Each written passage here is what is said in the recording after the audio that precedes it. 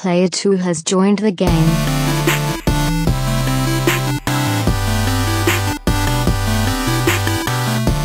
Hey, yo, what's up, everybody, and welcome to episode 136 of the Two Player Co-op Podcast. As always, I'm one of your hosts here, Kevin, along with my brother from my mother, Sean. How we doing? Bino. You should have been here for the post-show. I mean, the pre-show. The post-other show, pre-this show. Yeah. Thank you guys so much for being here. I got this nice new shirt supporting Sacred Symbols. My boy, Colin Moriarty. This shirt here. But if you like cool shirts, you can either go to Colin's Last Stand or you can go to teespring.com/stores/2player-co-op.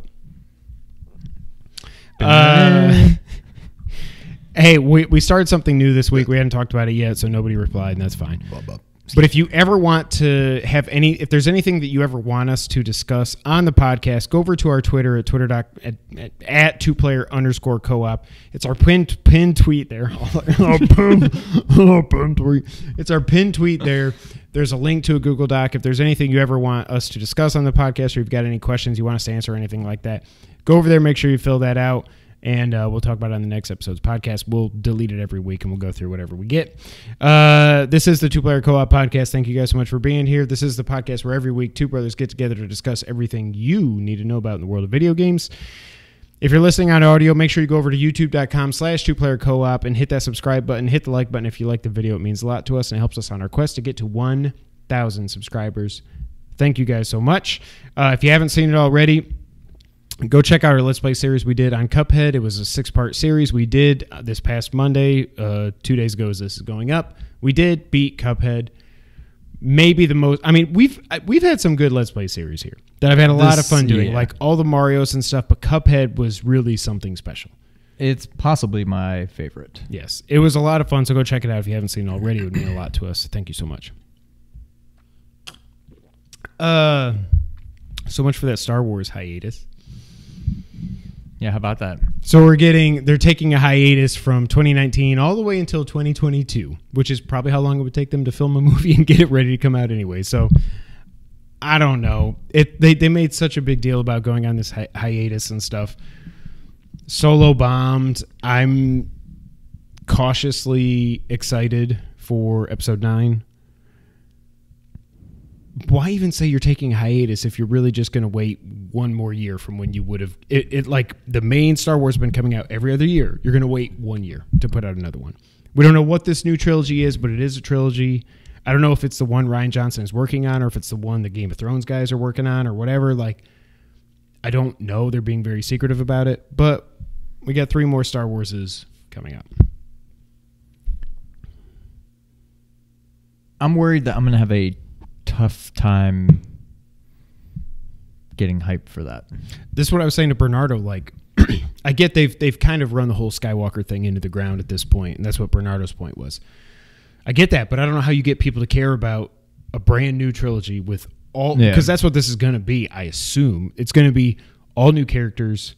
It's going to in the same galaxy, maybe a different planet. Like, I don't know what it's going to be, but, like, how do you get people invested when it's not the Skywalker saga? I don't know how they do that. I really don't. Right. Even with the prequel and the prequels and the sequels, there were new characters, but there were still old characters. There were at least names we recognized. I think you need to at least have some of that.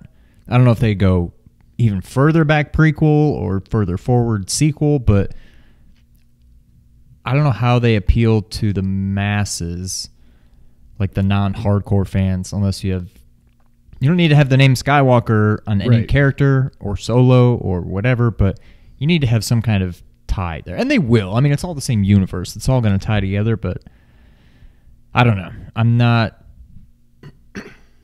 don't know. Yeah. I don't know. I think Solo showed that you can't just call a movie Star Wars and have it make $1 billion. I mean, it's one of the biggest box office flops ever.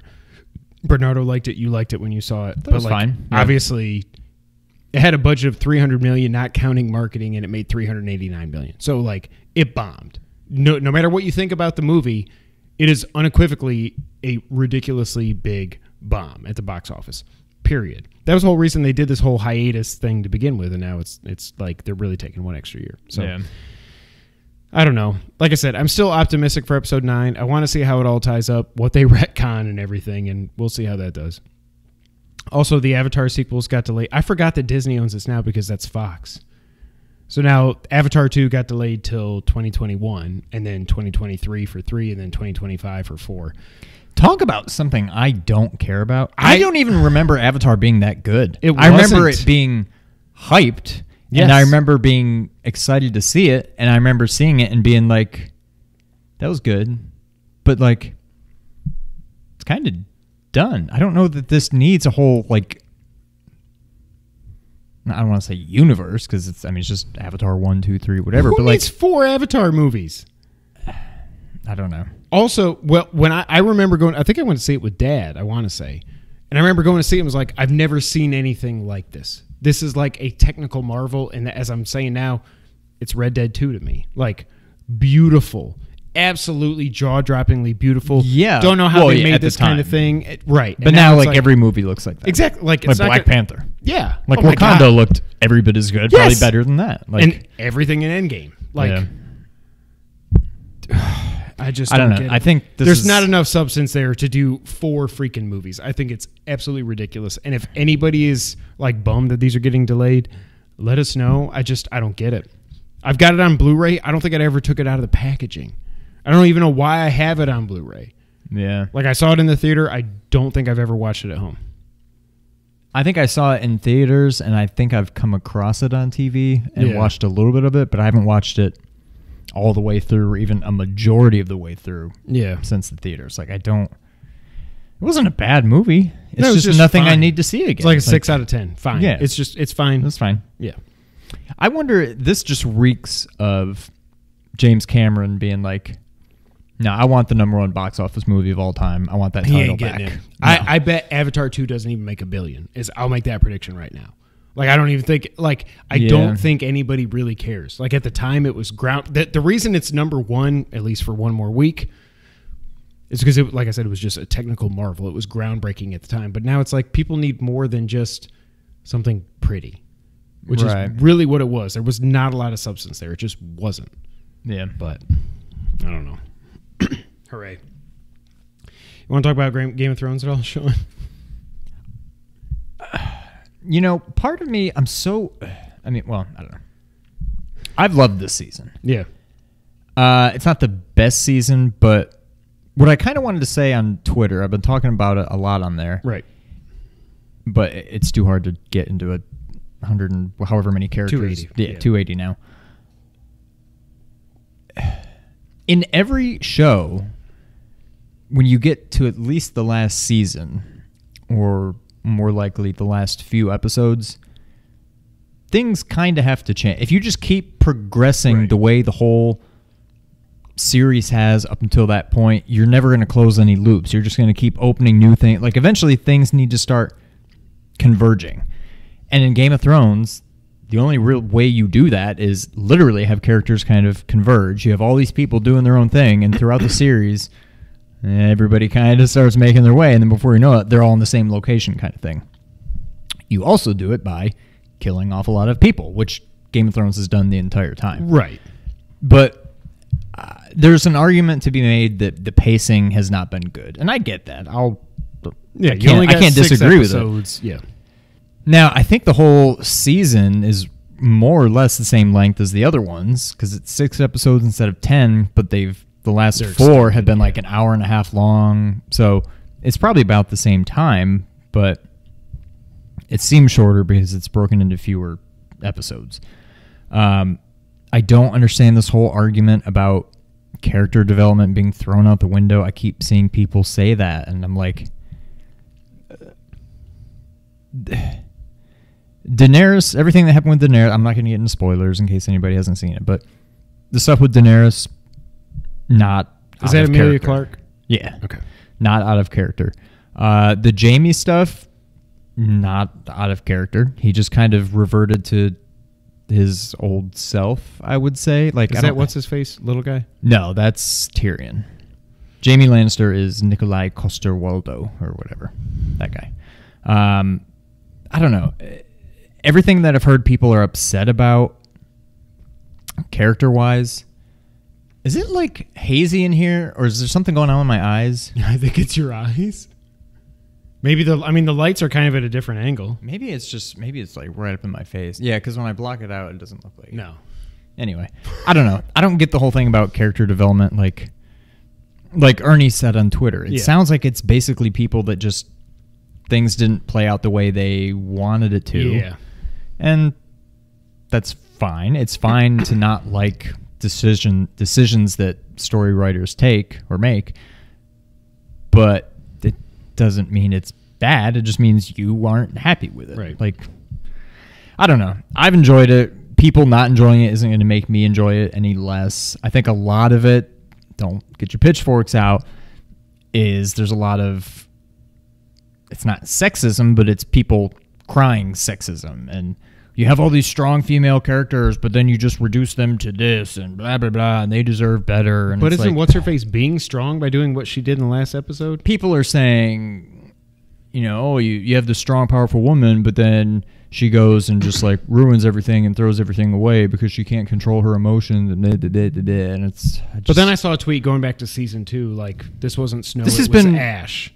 Yes. A dream thing or a vision or something. Yeah, and I was like, they knew what they were doing. They I don't know what any foreshadowed of it this the whole time. means, Yeah. but like, I know. I don't knew know. what they I were mean, doing. people are free to not like it if they want. That's fine. But I've enjoyed it. People not enjoying it isn't going to make me enjoy it any less. I don't care. I've loved it. Memphis got Boogie. Dad just texted me. We got Boogie Ellis. Really? Yeah. So now all that's missing is RJ Hampton. I don't even know if they have a scholarship for him anymore. Holy but crap. That's awesome. I kind of want to do, what is it? Midnight Madness. Oh my God, it'll be This will be crazy. insane. Timberlake might actually show up this year. He might for this one, yeah. But anyway, Game of Thrones, I've enjoyed it. It is what it is. Yeah. I get people. It's not the best season. I've heard people say this last episode is like the worst in the series. Like, give me a break. Like, could you be more hyperbolic? Just relax. Take a step back. Oh God, I don't know. It annoys me, but at the same time, it's like, I say it doesn't bother me, but it's not going to make me like it any less. Yeah. But just give me a break. I just feel like there's a difference between this last season of Game of Thrones and then you didn't watch it, but the last season of Dexter. Where it was just unequivocally bad. And like the worst series finale I've ever seen. Like, I watched it and I was like angry, not because it didn't go the way I thought it would. I was like, this doesn't make any sense for Deb. It makes no sense for Dexter. He's just going to leave his kid. Like, nothing made sense. The whole last season was just. And to be fair, that's exactly what people are saying about Game of Thrones. But I don't think it's true. But the difference is, this seems like 50-50 or 60-40, whereas Dexter was like 100-0. Everybody, like, I have not seen one person that ever thought the last season of Dexter was good or the way that it ended was good. I've literally never seen. I loved the first 4 seasons of Dexter were just perfect. What they should have done, I may have said this, I've said this to you before, I don't know if I said it on here, but like, they should have just said, like, we're going to do 5 seasons. You could have done, are you ever going to watch it? At this point, no. Season 1, he finds out the ice truck killer is his brother and all this other stuff. Season 2, Dokes finds out about him. He captures Dokes. Dokes dies, whatever. Season 3, they went for the Jimmy Smits. Who Dokes is. Exactly. They went for the Jimmy, and if you ever watch it, you'll forget I said this. They went for the Jimmy Smits thing. You really could have, it was a good season because Jimmy Smits is awesome. You didn't really need that. Season 4 was John Lithgow, was the Trinity killer. Okay. Perfect, and it ends with just one of the most heartbreaking, didn't see that coming things ever. That should have been season 3. Season 4 is Deb finds out. Season 5 is Dexter on the run. Like, there's 8 seasons, and there's really 5 seasons of content. Yeah. You know, that's what happens when you stretch out these shows way too long. It doesn't seem like Game of Thrones has been stretched out too long. I've never seen. I watched The Red Wedding, and I watched. It definitely hasn't been too long. If anything, people are saying it should have been longer. They tried to cram too much in, and. You could probably make that argument, but this is the biggest show since Breaking Bad, I would say, right? Yeah, it's Pop culture wise, there's nothing that comes close. Oh, I mean, pop culture wise, it's far and beyond Breaking Bad. Even Breaking Bad. Whether it's a better show after this last season, I'm sure plenty of people say it's not. I'm on the fence even before the season. They're so hard to compare. But pop culture wise, I think this is the biggest television series in the history of television. I think people are just so invested that if it's not what they want, exactly, they're not going to like it. Yeah. Speaking of, if it's not what we want, we're not going to like it. You want to do Money in the Bank predictions? I get so. The reason I texted you that earlier is we usually consider this one of the big, 4 pay-per-views that we usually do picks for. And now all of a sudden I'm like, it's 1 week away. A, I don't really care. B, I care even less because it's on the same time as Game of Thrones. I'm going to be driving to Nashville when it's on. And it's just kind of, I don't know that I like... And I think it's because of the whole Saudi Arabia thing, but I don't like that this is the first pay-per-view after WrestleMania where everything's just kind of up in the air. It's just, I don't know. I think it's bad timing for it. And it's a shame because I should be thrilled for Money in the Bank, but it's just whatever. I still think there should not be a Money in the Bank pay-per-view. I think the way you go back to just having it at WrestleMania. Have it at WrestleMania. Because you end up having 20 matches. This allows you to have 2 matches where you put 10 people in each of them. Don't worry about 8. That gets a lot of people on the card. 2 quality matchups. We don't end Without up with doing these stupid battle royals, fatal 4-way tag team matches and battle royals. Yeah, just make it at WrestleMania and be done. Yeah. So I want to run through this real quick. We're not going to spend a lot of time like we normally do, but let's run through some of the matches. First one I got here: Cruiserweight, Tony Nese versus Arya Daivari. I'm going Tony Nese. He's not gonna. They're not gonna take it off him already. U.S. Championship: Samoa Joe versus Ray. I'm going Joe. Yeah. I'm like, he killed him in 2 seconds. They'll probably stretch this out. They'll probably have another match at I don't know, Saudi Arabia or whatever the next actual pay-per-view is. But Joe's winning, and yeah. This one I think could be fun. The Miz versus Shane McMahon in a steel cage. Miz gets his win back. Miz will win this. Yeah, they're not gonna have Shane go over the Miz twice. No. I'm already just kind of done with this. Like, I don't know why we're doing this again. Match, we didn't even. Yeah. I don't know. So we're both going Miz. Yeah. So we're 3 for 3 the same. So yeah. Roman Reigns versus Elias. Roman. Why is this even a match? I love Elias, but I just don't care. Like, I don't care if he ever wrestles. He's a great wrestler. I like his matches. I just don't care. I'm not invested at all. Yeah. Let's do this one next. Becky Lynch versus Lacey Evans for the Raw Women's Championship. I'm going Lacey. I'm going Becky here. Okay, so you're going to But I think Becky loses the other one. Okay. So we're flip-flopping. Yeah. Becky Lynch versus Charlotte Flair for the SmackDown. I'm going Charlotte. I'm going Becky. Sorry. Dang. The man's going down both of them. No, there's no... I just think... But again, with this wild card stuff, they're just like... She's going to lose one of them. She's going to win whatever match comes on first. She'll lose the next one. Yeah. I don't know. Is she technically Raw or SmackDown? I think she's Raw. She's both for now. Or no, she's... I almost want to say I saw on Twitter that there's a thing for Raw tonight, and it was like, ooh, the wild card continues with Becky Lynch coming to Raw. So I guess she is on SmackDown, which would make more sense. Wild card. That would make more sense for her to lose to Lacey if she's technically on SmackDown. She's not going to stay on SmackDown with the Raw title. But I don't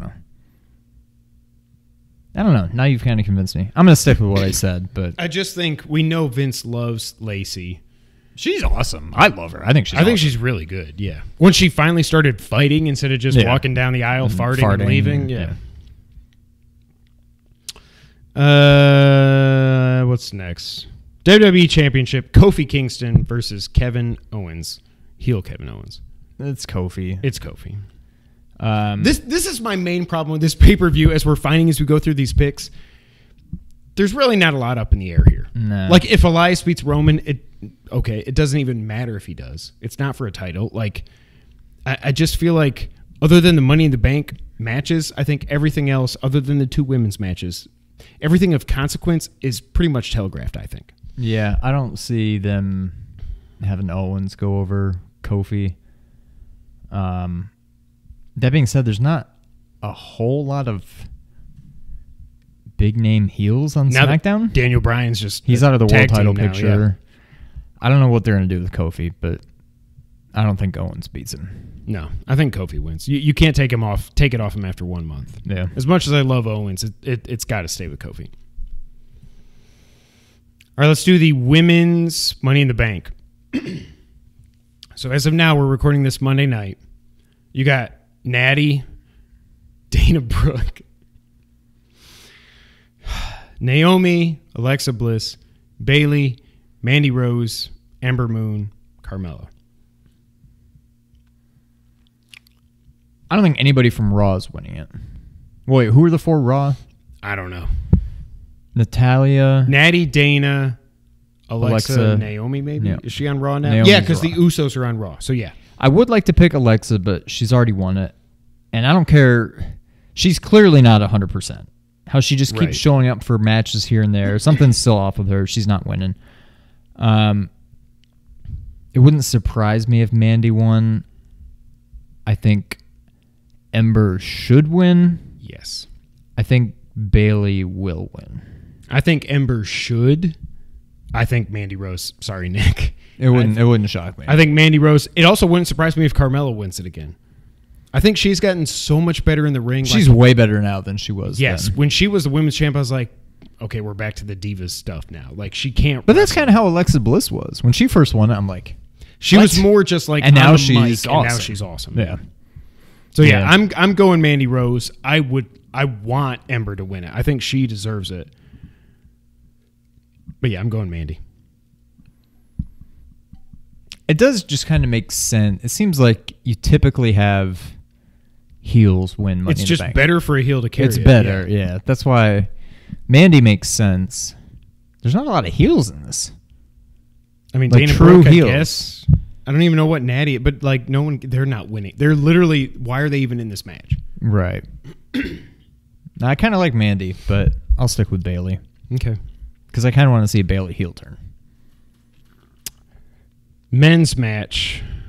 Late breaking news. Sami Zayn has replaced Braun Strowman. Poor Strowman.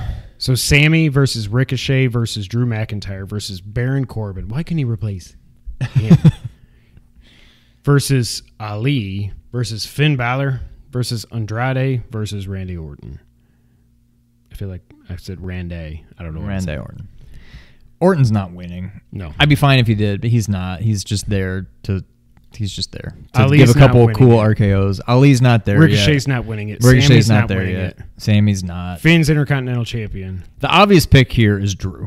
I think it's Drew or Andrade. Maybe Andrade. I just feel like they've crapped all over Drew for so long that not as long as they have Braun. They've like you've got this guy who like Vince should look at him and go, "There's a lot of beef," and like give him the title right away. But like they were building up to that, and they were doing so well when when he split from Ziggler and they did the Diesel and Shawn thing. Except you know what I mean? They're doing it so well, and then it's like, well, now he can't win a match. What I would like to see, I'm going to throw this out there, even though I don't really think it's going to happen. I think Drew does win. Okay. And it's not my official pick. I mean, nothing's an official pick.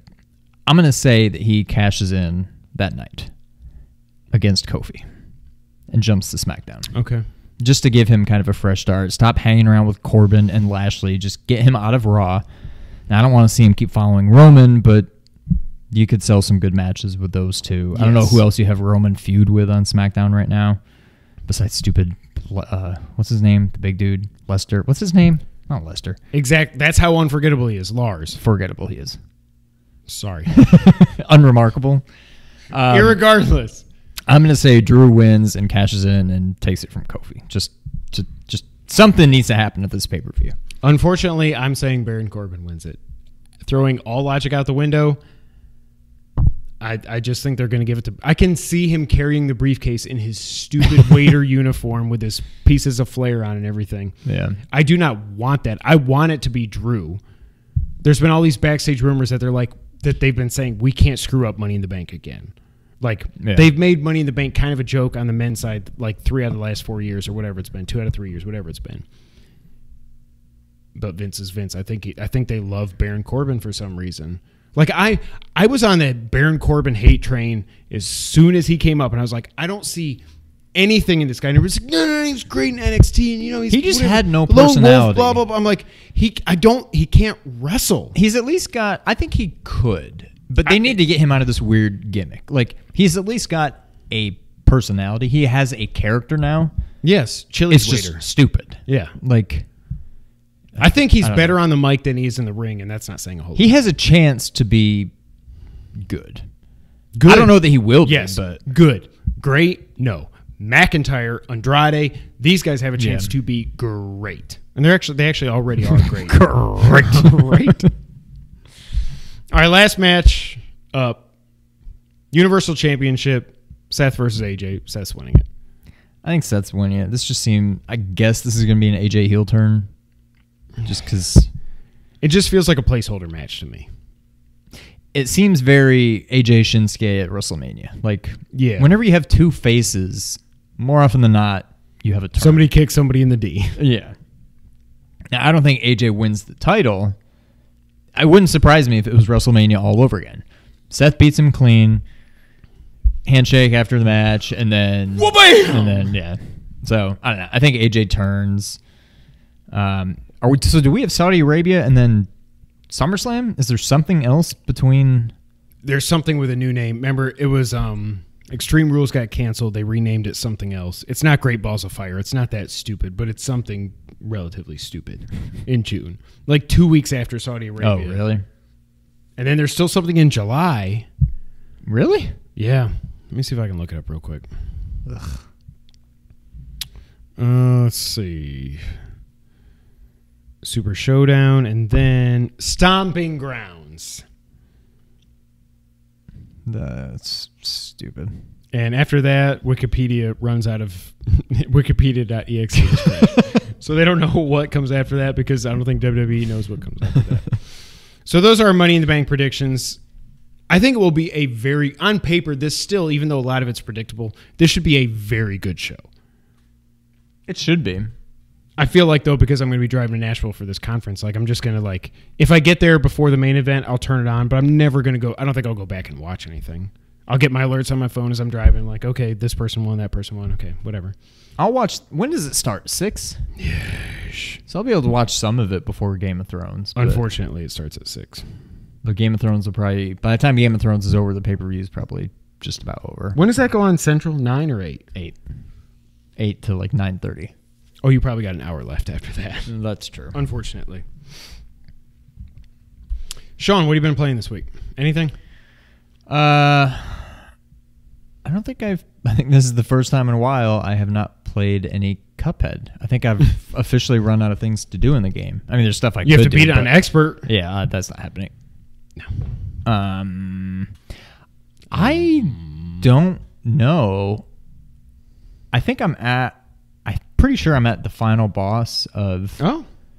Blaster 2? Master. Oh, never mind. Well, that too. I meant Cage too. Kingdom Hearts. Oh. Cage? KH. Oh. Like Cage too. Rage 2 is out now. Check it out. I don't It seems like know. a 70. I don't know that I'm beating this game. I cannot beat Oh, this boss. really? He's like Do you fight it in vehicle mode or guy mode? guy mode. Okay. And it's the same boss you fought earlier, except now he's just a lot harder and whatever. And I can't. It's probably something that if I played enough, I Like Cuphead. might be able to beat him. Yeah. But it's really tough, and I'm just getting really frustrated. But he's got to be the last boss. And then finally today, before I came over, I fired up Tetris 99. Oh. How'd that go? I suck. First of all, I didn't even know. Like, it's just like push X to play, and then or A or B, whatever, and then all of a Use sudden I'm the like R stick playing to do this target. Whatever. But they don't tell you. They don't tell you anything. There's no tutorial, so I had to look it up online. I'm like, I even never I keep did getting that. ganged up on. Like, Yes. I'm like down here. Is there and a way it's to like, prevent that? No. Okay. I I saw the R stick and I figured I can move it, and I'm like, oh, that's who I'm targeting. But like, am I doing anything? Right. Do I need to then hit a button to actually do something to these people? I think it happens automatically, or you can use the left stick if you can look at 99 other players. No and be like, way. oh, I want to attack that guy. But I don't think while you're trying to keep up with. Yeah, you don't send. It's just as you clear lines, it just automatically goes to either who you're targeting or your auto target thing. There were a couple times where I thought I was doing great. You're like, there's 95 people left. I never finished above, I think, 36. Oh, that's way better. I stopped when I couldn't get past 70 after like 3 games. I was like, nah, man. I don't know. I'd like to think I'm good at Tetris, but I don't know. I'm good at nice, leisurely Tetris. That's what I'm saying. not good when I got people like attacking me and throwing garbage at me. It's fun. I already know I'm never going to get first place. Like it's not going to happen. I'm not going to ever get top 10 for crying out loud. Yeah, that's probably true. I feel like if we would have jumped on this, if we would have had a Switch Online subscription when they launched this, it would have been different when we're all at the same level. But like I said last week, like you and I are like 2 or 3 months behind everybody else that's playing this game. So it's like, why even play? Right. This is why I don't play Call of Duty and like Fortnite and crap, like and Apex Legends. Like there's no point. Yeah. I'm not good, A, and 2, everybody's better at this than me, and C, they've been playing it more than me. Yes.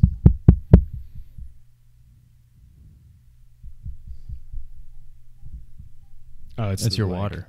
Or that. Oh, it's the ice. Okay. So, yeah. But yeah, that's it. I don't think I played anything else. I beat Cuphead by myself. I do have to say, playing through that final... I'm going to have to eat that ice. Playing through the final boss, the 2 of us, was like, okay, I know I can do this. Yeah. If it's just me, I'm going to do more damage against him than I would the 2 of us. I know the patterns now. I'm used to the go... It's still when he does the blue, like the 5 blues and the 1 pink thing, it still messes me up. Yeah. But I'm like, if I can get past that with 3 or 4 HP, that is the hardest part. Because otherwise it's just dodge the axe. If you can dodge an axe, you can dodge a wrench. You know what I mean? Get on the other side of the bomb thing, dodge the axe, pepper him with the spread. He cries, and you got the 2 on each side. You shinku one, you spread the other one, pepper him. As long as you don't lose track of where the poker chips are falling from, that's what can get you. Where you just lose a cheap HP for no reason. And then the final part is actually really easy. Because after I beat it, Nick was watching me, and then he went upstairs to shower. Noah came down. I was like, hey, you want to see me beat the final boss? Yeah. And then I died like in the first phase. But then the second time I was like, I nailed him. And he's like, how did you do that, Dad? I'm like, Dad's awesome. So I beat Cuphead. I did beat, because I can't have Sean do better than me. I did beat 1 boss on Expert. It was just the potato. The potato / onion / carrot. Super easy. I need to go back and just get an S rank on that just so I've gotten it, even though it doesn't matter. I did try the first stage, trying to just do the no shooting thing, P rank, whatever. That ain't ever happening. It's just not. I tried with 5 HP and I tried it with the dash special, and I was like, this is not for me. I'm not this good at games. The one with the little helicopter guys coming down? Yeah. That's one of the tougher. That's the one I started with. Oh, okay. I think the one with the Woody Woodpecker things. Yeah. It's probably easier. Because you just jump over the rolly guys and go. That one's not too bad. Guys. The part where you're going up, I can't imagine that. That's the toughest part. That's why I didn't even try that. It's because of the up part. But I think that's probably overall easier than that other one. Yeah.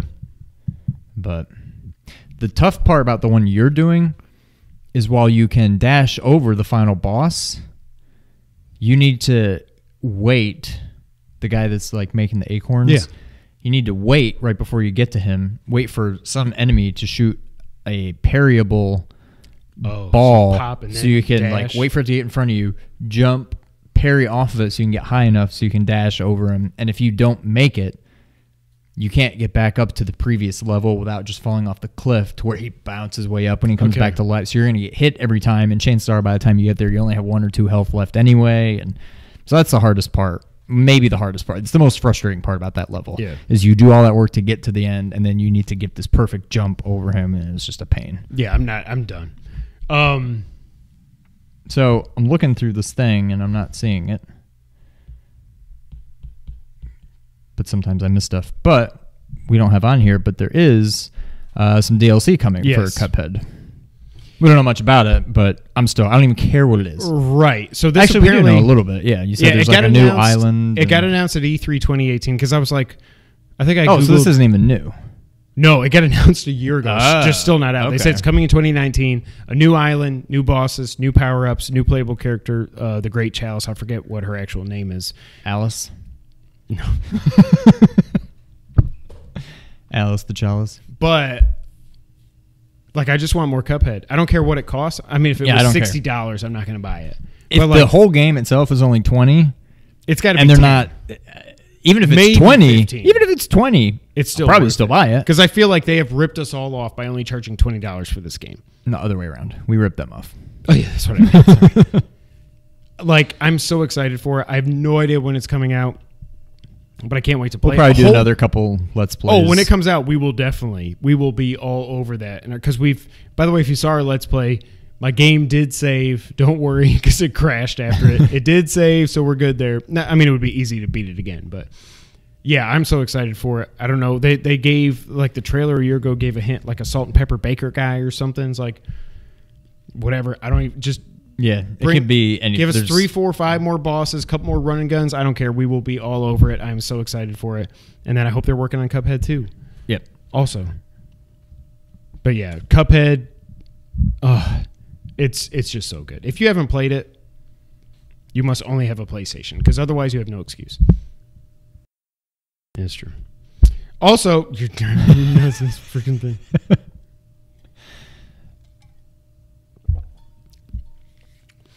One other thing I've been playing this week. I haven't watched Raising Kratos yet. I'm going to do it Thursday or Friday probably. Or in Nashville when I'm bored. I'll just watch it then. But I was like, it's been a year. There's been something gnawing at the back of my brain. My medulla oblongata. Stop shaking the table. I was like, it's my 3rd favorite game of all time. I want to play God of War. I started New Game Plus. I don't think I'm going to be far behind you. Really? Because I'm running out of things to play. We're in such a dead spot right. Like, I've got Kingdom Hearts 3, but I was like, I don't want to play it till you play it. Yeah. You know, so I'm like, and I'm not going to know what's going on no matter what, so I might as well just wait until you play it too. So, like, there's nothing I want to play until, like, I don't want to play Rage 2. I don't care about that. Yeah. Like, Days Gone is very just bleh from everything I've heard. Even Colin, who liked it, I was like, it still does not sound like it's for me at all. There's nothing until Bloodstained, June, what did we say, 18th, I think, 25th on Switch. So I'm like, I might as well just play God of War again. Like, I want to play it again, so I started New Game Plus. It's been a year. Should I say anything about spoilers? If you don't want to be spoiled, if somehow you haven't played the game yet, but you care enough not to be spoiled, but not enough to have played the game yet, fast forward like 1 minute. Spoiler alert. You do start with the Blades of Chaos. Yeah. And it completely changes the game. So everything, like I was telling you the other day, so the difficulty gets bumped up a little bit. I'm playing it on normal. I'm not going to play it on Give Me God of War. There's no way in hell. But like the first fight against Baldur, well, the stranger as he is there, if you play God of War fresh, if you encounter ice enemies, your ice axe, the Leviathan axe, does not work against them. You have to use your fists. However, in New Game Plus, you have your Blades of Chaos, which are powered with fire, which counteracts ice. So you can fight. Like, it was so weird fighting the stranger with the Blades of Chaos. Like, it felt great, but it was so weird. Like, I remember just it was a stranger. Got some things on sale. Like, I remember it just being a fist fight between like Superman and Zod the first time, and I still loved it this time, but it definitely made it easier. Being able to hit him from long range instead of like I don't know if you. I don't even want to spoil it because you probably forgot how the fight is, but he moves so quick that like. And he jumps up high, and you gotta like. I forgot how to target people in this. You click R3 in to target him. So like, but if he jumps up high and you lose sight of him, you have to find him again before you can target him again. And then it's just. Long story short, it just feels so good. Like and when I'm swinging this axe at people, like, at the Draugrs and all this other stuff. Like, it just feels so good. Like, the combat feels so, it's completely unlike every other God of War game, and I remember why I loved it so much. It just feels like it feels like you're swinging this big ass Stormbreaker thing. You know what I mean? Yeah. And well, I loved the whole throw the axe, call it back to you, and the whole thunk. I never got, this is my third favorite game of all time, I never got to like the hype levels that everybody else was like, I just want to throw the axe and call it back, and it's the best thing ever in games. I was like, I feel like there's a little bit of hyperbole there. As much as I love this game, I love the game for the story and the combat and everything, but like calling the axe back, it never felt to me, which is as much as I love this game, and it was my game of the year last year, it never felt as amazing as everybody else made it up to be, but it does still feel cool. Yeah. And I love the puzzle solving elements. You know, you lift this bridge up, and then it's like, well, how? Then it falls down if you let go of the thing. Oh yeah, throw the ice axe at it, and that freezes it, and you do. It's just, it's so good. The only thing I will say, I have a regular PS4. This is kind of chugging a little bit. Really? Like, I don't remember this when I played through it the first time. I don't know if updates have done something to it, but there's a couple times where it's like, when I was in the fight with the stranger, there were times where the sound effects of him bashing me into a rock were happening before I was seeing it on the screen. And I was like, oh, well, this is, and it finally caught up, but it was like, it was, and there's sometimes when it goes transition from one scene to another, it's like, and then it catches up, and I'm like, ooh. Yeah. Yeah, I don't remember that. It's no fault to God of War or Sony Santa Monica or anything. It's probably just me having a base PS4, but you can tell this really was made to run on the PS4 Pro is all I would say, I guess. Right. So I love it. It'll be interesting to see how quick I get. I've only played like an hour and a half or something. I haven't put a lot of time into it, but it'll be interesting to see what I'm not going for the platinum. And I don't need to do any side quests because I've got all my armor. I've got my weapons. I'm level 7, almost level 8. Which seems like nothing, but God of War, I think you can only get to level 9, but I'm at level 7. There is one new item, like a red, I forget what it's called, but there's a red item that you can find in chests and stuff in New Game Plus, which will help you level up past what you could do in the base game, I think. I started finding some of those chests around there. But I've come across like 2 Nornir chests. I'm like, I don't need this. Where you have like a bell here, a bell there, a bell there. Oh, like, yeah. I don't need to do this. I've got everything I need. I already got the platinum, so I just walk right by them. I'm like, no, thank you. Right. But it feels as good as it did the first time I played it. It's fantastic. Sean, you want to get in the news of the week? Sure. So, if you're a 90s kid, do you remember when the government was going to crack down on video games? On like Mortal Kombat? Yeah, because guess what? They're trying to do it again. This comes from Kotaku. Senator Josh Hawley today announced a bill, this was last week, that would ban loot boxes and pay-to-win microtransactions in, quote, games played by minors, a broad label that the senator says will include both games designed for kids under 18. It's a warranty. We don't need the warranties. We don't need no stinking warranties. That was me. What was I saying? Both games designed for kids under 18 and games, quote, whose developers knowingly allow minor players to engage in microtransactions. Hawley will introduce the bill, quote, the Protecting Children from Abusive Games Act, to the U.S. Senate soon. In press materials announcing the bill, Hawley's team brought up the Activision game Candy Crush as an egregious example of pay-to-win microtransactions, thanks to its $150, quote, luscious bundle. Lucious or luscious? Luscious. That comes with a whole bunch of goodies. This bill will also likely apply to a host of online games that feature loot boxes and other ways in which players can spend money for real benefits. Quote, when a game is designed for kids, game developers shouldn't be allowed to monetize addiction, Hawley said in press release. And when kids play games designed for adults, they should be walled off from compulsive microtransactions. Game developers who knowingly exploit children should face legal consequences. Last fall, the FTC promised to investigate loot boxes following a letter from Senator Maggie Hassan that she wrote in the wake of 2017's string of games featuring the heavy usage of predatory microtransactions, such as Middle Earth, Shadow of War, and Star Wars Battlefront 2. Although some companies have pulled back on the practice, popular games like Overwatch, FIFA, and Apex Legends continue to make big money off random microtransactions. Many of those games are played by both adults and children.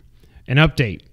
The Entertainment Software Association, the video game industry lobbyist group, sent over a statement shortly after this bill was introduced. Quote, numerous countries like Ireland, Germany, Sweden, Denmark, Australia, New Zealand, and the United Kingdom determined that loot boxes do not constitute gambling.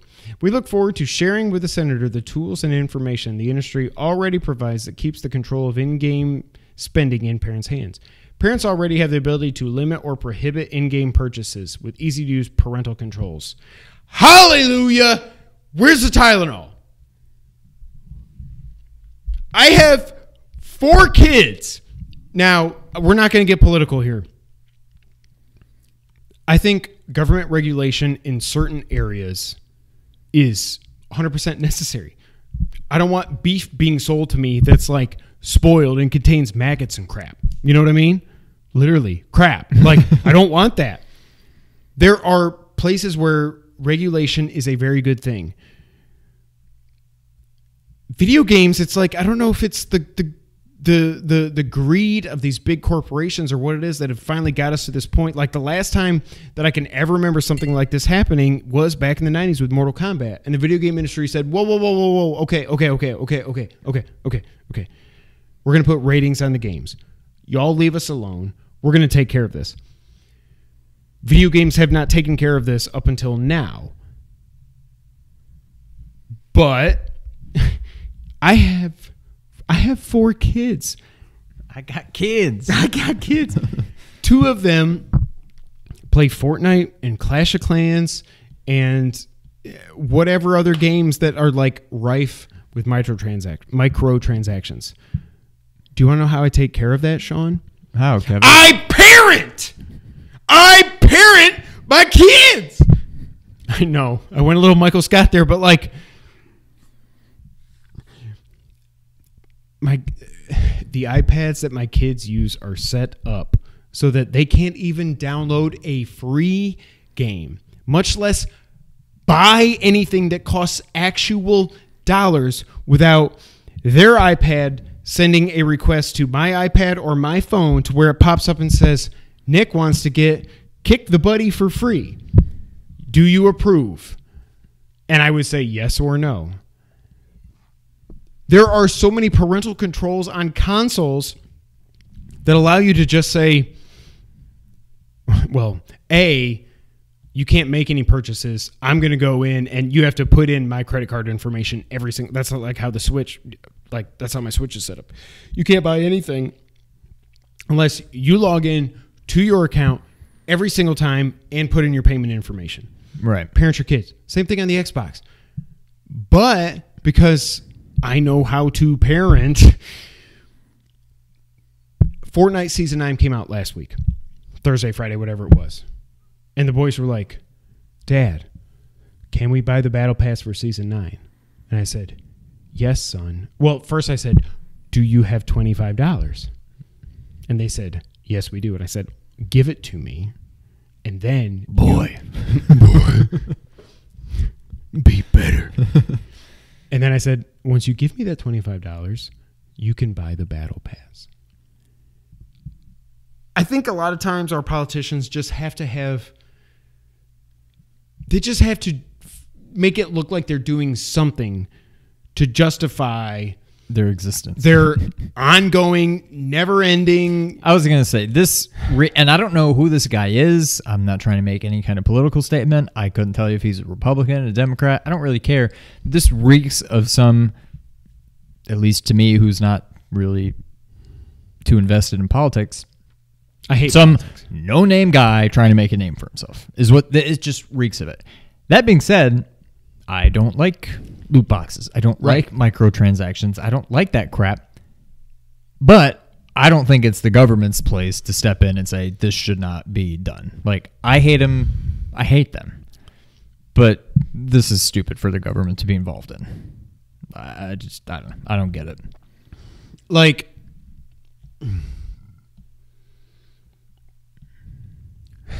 again, certain things should be regulated by our government, regardless of who's in charge. This is not something that should. Like, if if you're a parent and your kid is spending $500 on Candy Crush, you need to change the way that you freaking parent. Yeah. If you are a grown-ass adult who is spending $500 on Candy Crush, okay, that's your choice. Right. You want to get, I think I played Candy Crush for maybe 30 seconds in my life. So I don't even know what the microtransactions are in there. I still play Words with Friends. That's about the only game I play on mobile still.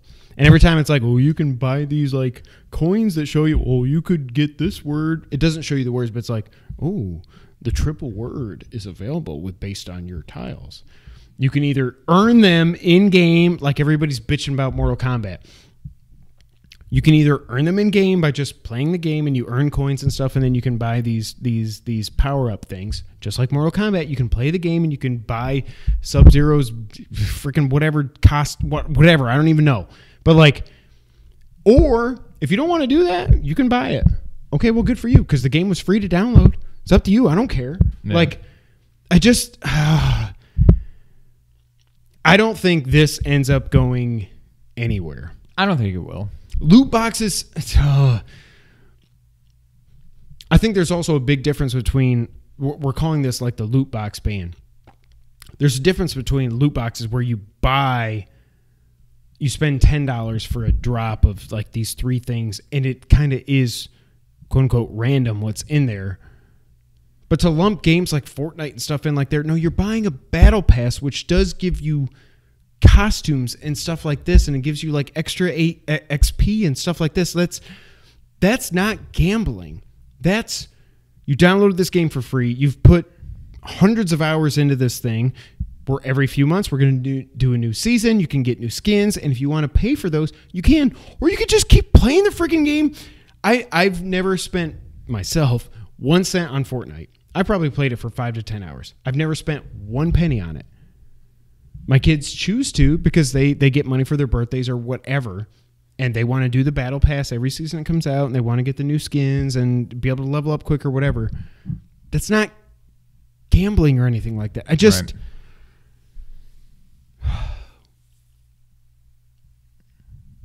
For me personally, like I said, it just comes down to there are certain things that the government, our federal government, should look out for us in our daily lives, and there are certain things they have no business in. Yeah. I don't want to talk about it anymore. Let's talk about fun stuff. State of Play was last week, a 10-minute State of Play, and I do have to say this was much better than the first one, really for one reason. That one reason, Sean, is the Final Fantasy VII Remake trailer reappeared. Well, the Final Fantasy VII Remake reappeared for the first time in almost 3.5 years. Has it been that long? E3 2015, it got with just the CG trailer. Everybody lost their minds. And then PSX, they showed gameplay. It's been 3.5 years since we saw anything on this game. 2017, they announced that they were canceling. Basically, they were pulling a Metroid Prime 4 before Metroid Prime 4. And they were canceling the current game, bringing it back in-house, doing all this other stuff. It is still episodic. I don't know what that means. None of us do. However, we will know more info in June. I still think it looks amazing. I think it looks awesome. I've played Final Fantasy VII for less than an hour, I think. And even just the little bit that I've played, seeing this was like, I can't imagine if I loved this game. I feel like this would make me lose my freaking mind. So, I'm torn. Okay. I've wanted this game for so long. And it looks beautiful. I'm not in love with the whole episodic thing, but maybe once we find out more, it won't really be that bad. What I'm worried about is the combat. And I know that traditional, like, turn-based RPGs are kind of a thing of the past. It just doesn't, unless you're going for that retro aesthetic, like a Octopath, or the other one, the Setsuna. It works, but in like modern games, it's kind of out of place. And when I think about this style of combat, it makes me think of something like Final Fantasy 12 or Final Fantasy 15. To where I don't really have a problem with it. It works when you're fighting regular enemies, but it seems like boss fights, it's just kind of just, you know, in Final Fantasy 15, cook a meal and eat it to up your strength and your attack and your defense, or you can attack quicker, move quicker, whatever, and then just everybody put shell and protect on, and it just run up to it and just bash it, bash until it dies. And I feel like boss fights in these mainly Final Fantasy games, the way that they play now, are not as fun. In the original Final Fantasy 7, a lot of the boss fights, you had to like always kind of be thinking like several steps ahead and kind of know what big attack that the boss is going to be doing in a few moves, and how you can either prepare for it or try to like kill him before you get to there or whatever. There's a lot of stuff like that, and I don't know how that translates to this more,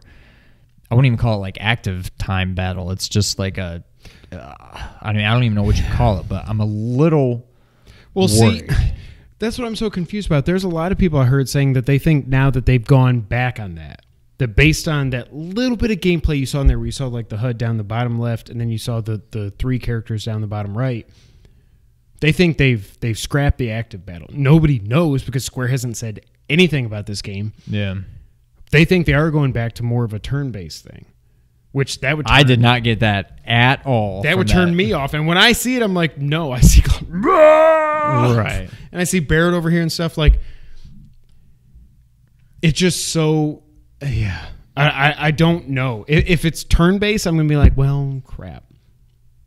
But you'll be like, frick yeah, let's go. You know what I mean? I'm in either way. Yeah. I think there's a happy medium to be had, because you can't really have a game like that in this day and age where you're just like, attack. Heal. Right. Attack. Like, it just doesn't work. So I get it. I think there's a happy medium in there. I'm trying to even think of how Final Fantasy 15 played. I know it's similar to 12, and they did some kind of cool stuff with, you could like do this like teleport attack. There's cool stuff in it, but and the boss fights that were just like monster closets, or like a horde of regular enemies and one or a few like super tough enemies, were fine. But the boss fights where it's like you're just fighting one big giant like robot kind of thing, I feel like those usually end up, they just kind of devolve into just buff up and just run in there and just hack and slash that thing until it dies. And if you're getting low on health, run away for a little bit, cure, run back in, and hack and slash till it dies. I don't know. There's too many iconic fights in this game for them. If that's truly how these boss fights are going to work, I don't know. Again, it's not going to stop me from getting the game. Yeah. Like, I've been wanting this for years, since PS3. But I don't know. I'm a little worried. How do you think, because again, I played less than an hour, if they do this in 3 episodes, because they've said it's episodic, but we don't know what that, we have no idea what that means. Is there like a Midgard portion, a B portion, and a C portion that could be split into 3 games? Well, so the original game was on 3 discs. Oh, that's right. Yep. And I don't even remember what the 3rd disc is. I know exactly when you go from disc 1 to disc 2. Is it when she dies? It's even after that. Oh, it's not wow. much after that, but I feel like it seems like a majority of the game, a lot of the events are in disc 1. Wow. Disc 2, it's like not a lot happens story-wise, but it still takes a while in game. There's a lot of stuff going on, but nothing really going on. And I'm trying to think of what disc 3 is. Maybe it's like right before like the final area, and then maybe all like the post-game kind of stuff you can do. So that would be the logical way to split it up, would be something similar to that. But yeah, do you just buy the game and they just say, well, you can play up till here for now, and we'll tell you when you can play the next part? Or I don't know. I don't think it'll be 3 full-priced games. I don't think it's going to be 3 $60 games to play the 3, or however many. We don't even know if it's 3 episodes. Some of these games are so big now. I still think this whole episodic thing is just asinine. Like, I get Final Fantasy VII is a big game. It's not bigger than Breath of the Wild. Breath of the Wild was a freaking 13 gigs on a stupid game cart. Well, the original one, no. Okay. We don't know. The original one was your standard, which maybe means nothing. Well, you would know what I'm talking about. There's like the overworld. You have the whole map that you're like Cloud. You're walking across a continent that's the size of this table, and Cloud is this big. And then you go into this city, and then the city is like Cloud being this big, and you're in this room. Like, so they like Skyward shrink. Sword kind of a thing. I mean, not with the whole the law, like, you know what I mean. It's just like Hubs. you have like this city and this city. Okay. And like this is a map, and maybe you have like a river here, whatever, but like you're literally like Cloud, like hum-de-dum-de-dum-de-dum, and random battle, kill it, hum-de-dum-de-dum, oh, random battle, hum-de-dum, and now you're in this other town. But once you're in the town, it's not like you're Cloud, anything this big. You're Cloud, if Cloud is this big, the town is like the size of this room. So it's like they shrink the overworld down, and there's just like, there's this area, this area, this area, and then you just have that overworld map. Now, I don't think they're going to have it that way in this game. It's going to be more... It's going to be one giant world, I assume. Yeah. So, if they add... You know, if the equivalent of the overworld has the same detail that all the different towns and stuff did, this game will be bigger than Breath of the Wild. Now, I don't know if that's how they're going to do it. But then that makes me worried that it's going to be $360 games. Or buy the friggin' 5-year pass for $100. But it doesn't make sense. It's all one game. That's Nobody what would I ever don't buy get. this and just buy episode 1 and be like, well, that's all I want to play. Like, it's one game. It's not like it's... What I hope they do is like they did for Hitman Season 1. $60. You get... I'm making this up. Italy first. 2 months later, you get Paris. 2 months later, you get Sweden. Whatever it is. But you've paid for the game, and you just have to wait for it to come out. If they do that, I'm completely fine with that. If they try to monetize this, speaking of microtransactions and stuff, if they try to just get if they try to get $180 out of you for 3 episodes, I don't think they'll do that. They've got to know how important this is to millions and millions of people. They have to do this right, and that's why I don't think they will do that. I think it will be 60, maybe 80, whatever. Like everybody always talks about games need to increase in price, whatever. Maybe this is the first one. Maybe it's $100, and you get episode 1. Then in 2020 you get episode 2, and in 2021 you get episode 3. You can play it on your PS5 if you want. I don't know. What scares me is this game does not, the remake does not have the best track record in terms of time. Right. Is anybody going to believe Square Enix if they say episode 1 is out September 2019, episode 2 will be out September 2020? Now, you'll Bull get it. crap. Yeah. It wouldn't surprise me if it was... It took them 10 years to make Final Fantasy 15. Right. And like, are they really just going to release it one episode at a time out of, I'm guessing, 3 episodes? And why would they do that unless the other episodes just aren't ready? And like you said, it's taken this long to get this far. How are they going to get it ready in a year or whatever it would be? Exactly. Right. No, So- good point. Yeah. I don't know. But I do have faith that they will get this right. They can't afford to screw it up. They can't. This is not like... There's more pressure on them to deliver this than there is whatever Final Fantasy 16 ends up being. Yeah. Oh, I'm so excited. I want to want it, I guess is what I was saying. Other news from the State of Play, Medieval got another trailer. It just looks like a PS1 game with prettier graphics. It's out October 25th. This game does... Did you play this on PS1? I don't remember. Mm-hmm. When I look at this, when I see the gameplay of this, it's like fixed camera. It's Crash Bandicoot with a skeleton instead of a Bandicoot. I'm like, this does absolutely nothing for me. If you're excited for this, awesome. I never played Medieval. I don't know why this is a thing. Like... This seems to me like it's just a cult hit that they're like, we're going to remaster this and remake it, blah, blah, blah, blah, blah. Like, but can we get like Siphon Filter instead, Right. you know, or Metal Gear. Like, I don't get it. But it's out October 25th. That's great. Monster Hunter World Iceborne DLC was revealed and it's out September 6th on PS4 and Xbox One. It's coming to PC in winter. Predator Hunting Grounds was unveiled and it's coming out in 2020. So this is from the makers of Friday the 13th. This is this asymmetrical multiplayer things. Whereas Friday the 13th, you had 6 campers and 1 Freddy. This, you've got like 6 soldiers and 1 Predator. Sounds fun, but again, it's multiplayer, and I don't care about it. But people, if you like Friday the 13th, I feel like they're going to learn from everything they did there and screwed up there as well, because that launch was horrible.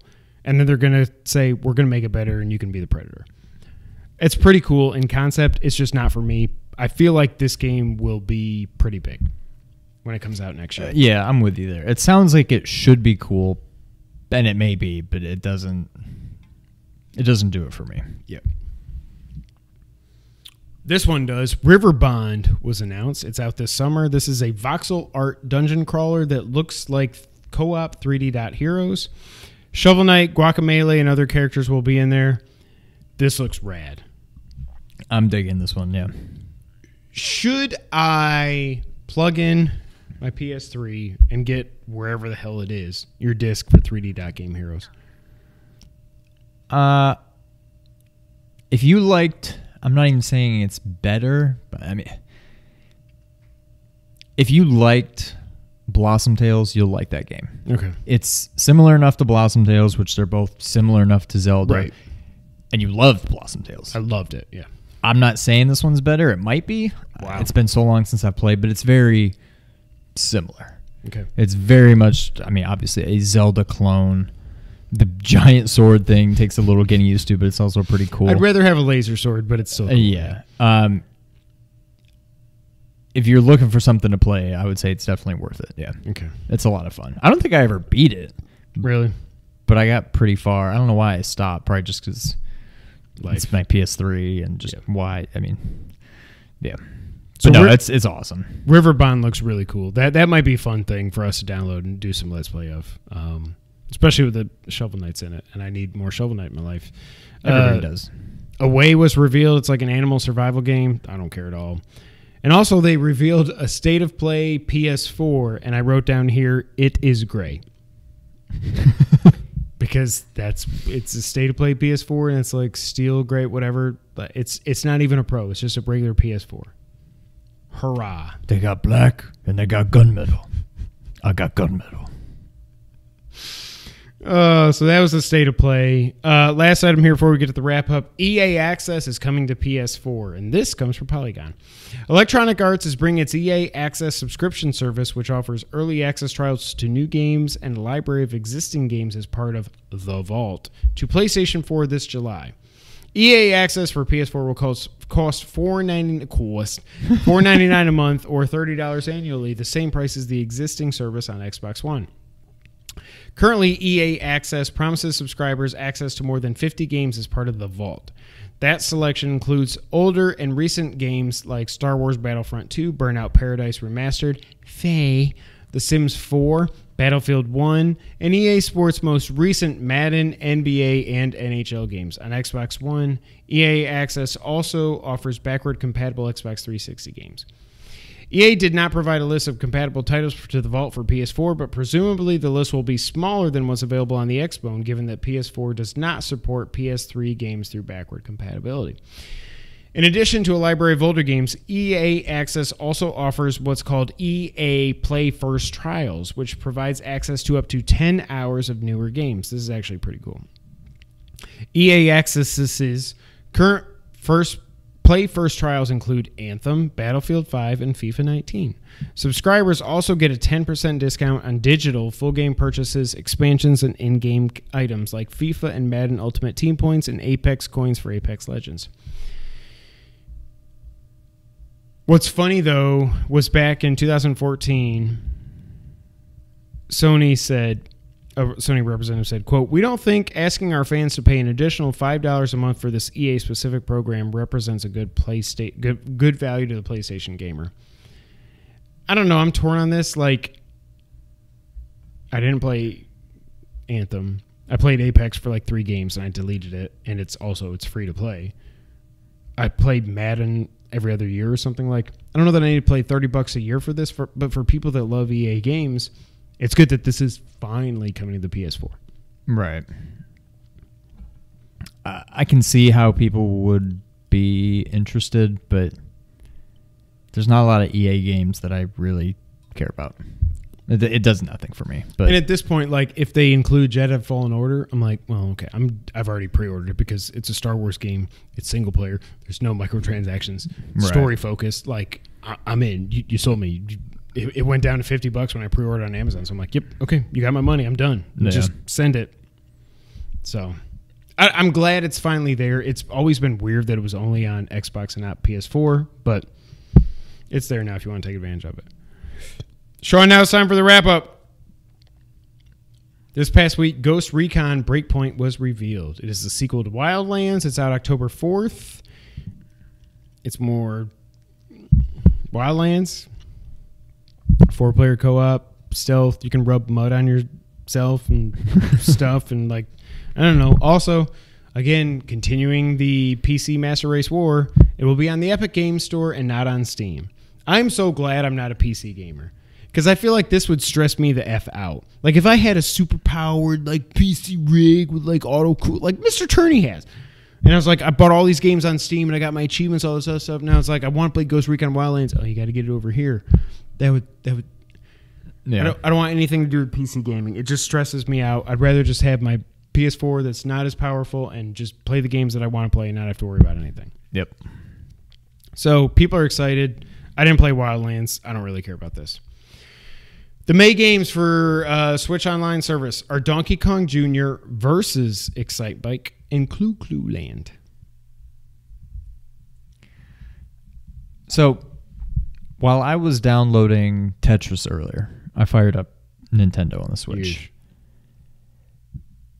It's almost embarrassingly bad. So you agree with me? The like, user emulation? interface is terrible. Okay.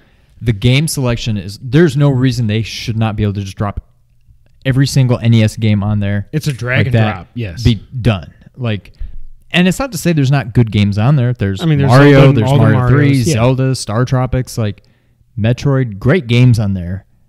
It's just nothing that I really care to play. Like, I've played all those games so much. Part of me just wants to be like, what's a game that I haven't played in a while? Oh, there it is. I'm going to play that. Legacy of the Wizard. There's nothing on there that I care to play.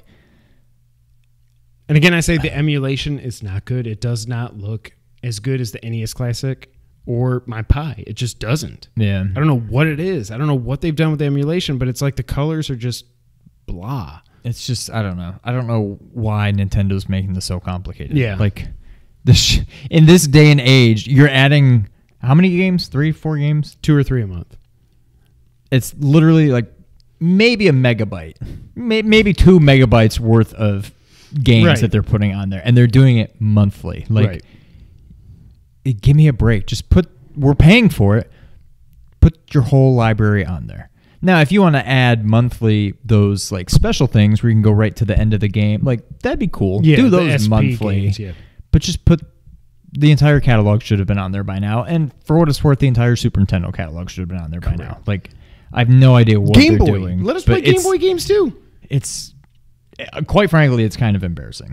It is, and I think that if like when May 26 rolls around is when I can claim my next 9 months through Amazon, whatever. I'm glad I got it for free because I'm not impressed at all. I don't play any online games, so this is it is all not about worth the NES for me. But it's just like blah. Yeah, I've the got way the it NES is right Classic now, and I got it's a not Pi. worth. I wouldn't pay for it the way it is right now. Yep, I agree. Capcom had an investor call this week where it was notated that Monster Hunter World has now shipped over 12 million copies worldwide, the best-selling game in Capcom history.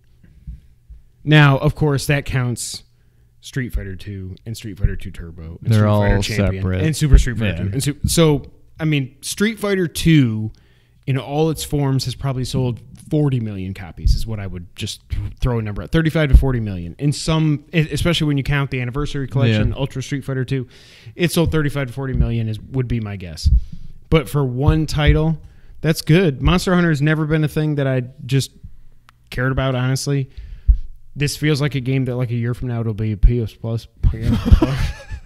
Kevin.exe. It's crashed. It feels like I'm tired.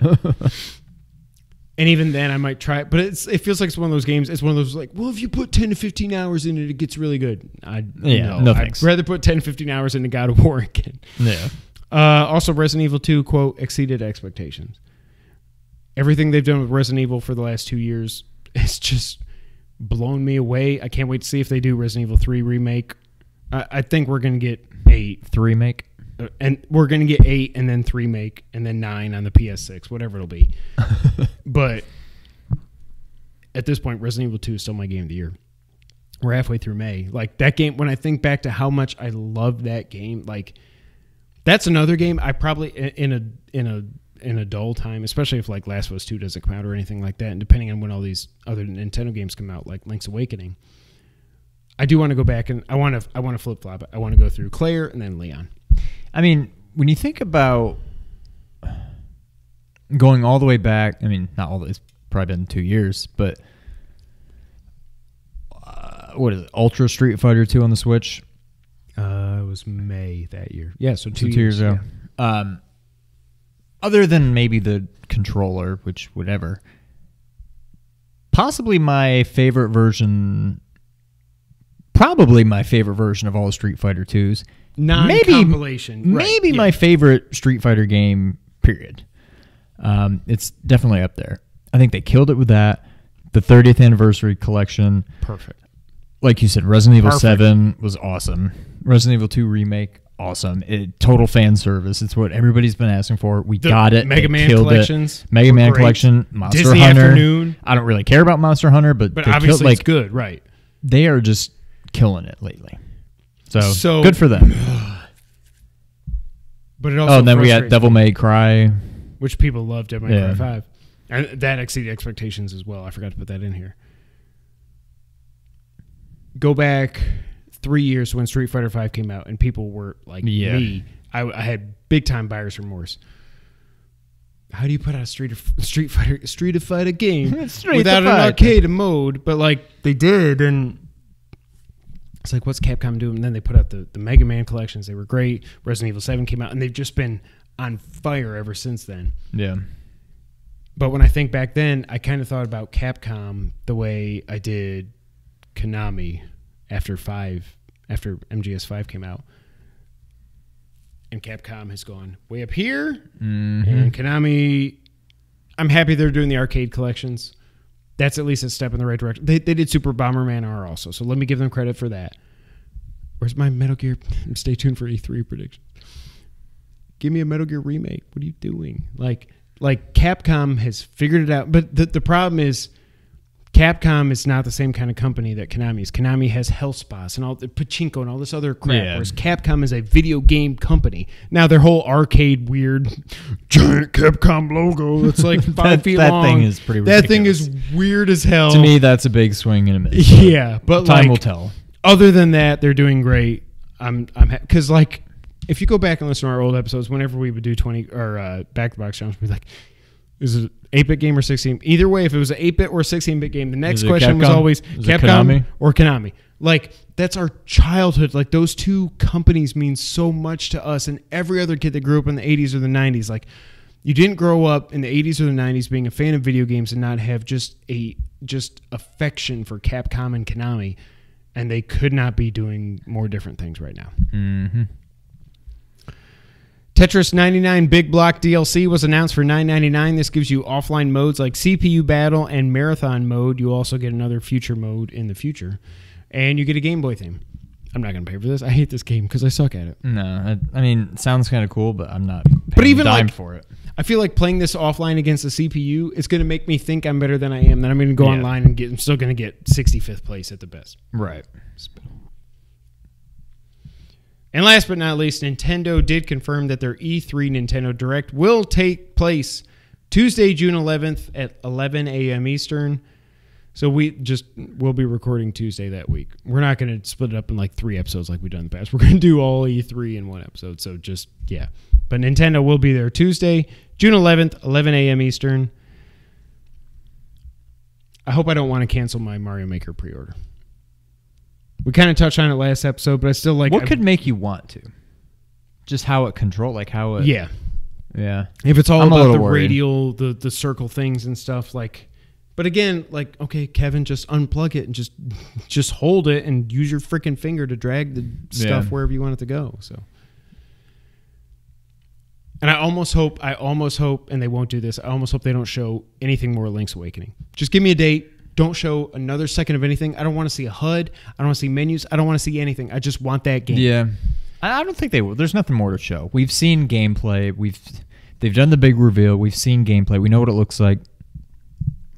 What are you going to do? Show more gameplay? This is more of what it looks Here's like. Here's what the hearts look like on the screen. Yeah, we don't need to... Yeah. Sean, did you know it's time for that podcast... has crashed. Did you know it's time for that part of the podcast when we do the Did You Know, Sean? I did. That's right. It says on here. I'm going to go to Link to the Past again. Sean. Yes. Did you know that A Link to the Past was originally designed to have a party system? Wait, A Link to the Past? Yeah. With the super, what's that called? The MC Hammer? The 4-play? Super No. play? But it was going to be like a Final Fantasy game. It was going to have a party system. So single player, but... Miyamoto had originally planned for A Link to the Past to have a party system where you could switch between 3 characters and utilize their individual ability. Between their individual ability. Characters. They added so many extra syllables to that word. It's like between their individual abilities. Their characters would have been a mix between an elf and a fighter, a magic user and a Goyle. What? Crossed. So I think it was more... So Linkle? Yeah, it was more like that's when the whole... Four Swords? No, that's way before that. But it's more like when the RPG, like Final Fantasy was taking off in Japan with the party systems and stuff like this, and they wanted it to be more RPG, and they said no. More RPG. That is, I'm very glad they didn't do that. I'm glad they didn't do it. Other than the weird like Triforce Heroes and like you said, Four Swords Adventures and stuff like that. Where, again, I think if it was a different time, if we would have each been 7-8 years younger and had a GameCube. To where we could both, I don't even remember. It was Four Swords Adventures. There was the GameCube game, and then there was the Game Boy Advance where you had to hook 4 Game Boys in some weird octopi thing. Right. Like, I feel like if we were younger, I feel like that could have been fun, but it's like hashtag not my Zelda. Exactly. I think it probably would be fun if we played it today, but it's not Zelda. You're like, I can't remember which is which, but there's one where your big thing, it's all about like collecting rupees and you're like in competition to see who can get the most rupees. And like, this, don't even call this Zelda. Like, yeah, whatever. But it's interesting that they took the 4 sword and then made that go into Minish Cap. And I feel like there was one other game that might have had the 4 sword in it as well. But that's where that was like the base for Minish Cap and something else. I can't remember what it was, but Minish Cap, criminally underrated Zelda game. I think it's underrated because that's another Capcom. one. That's one. Oh, that's the next one we need a remake of. Honestly, as much as I would love Link to the Past to get remade, just prettier graphics, but like we basically have that. I mean, we have it in Link Between Worlds. Close honestly. enough. Yeah. Give us Minish Cap. That would be awesome. I agree. That's been it for episode 136. Thank you all so much for being here. If you didn't know, you can find us on nerd901.com. Go over to nerd901.com for all the things that we're doing. Nick, Adam, Ernie, everybody else is doing. Check them out. Obviously, you can follow us on Twitter. I'm at Kevin White 24. He's at Real Sean White. Together, we're at 2Player. 2player_co-op. Again, go over to our profile there. Check out the link that we have in the Google Doc that is in the pinned profile on the thing of the link. If you want to submit any questions for the next podcast or any podcast in the future, go ahead and do that over there. Obviously, not obvious, but if you're listening on audio services around the globe, like Apple Podcasts, SoundCloud, Google, Spotify, Stitcher, and other audio services around the multiverse, you should still go over to youtube.com/2player_co-op and hit the subscribe button. It means a lot to us and it will help us out a lot. This has been a good episode. I don't know how we went as long as we did. I feel like we didn't have a lot to talk about. We're up like an hour and 25 minutes. Thank you guys so much for being here. Until next week, though, Sean, go ahead and take us out. Thank you for playing.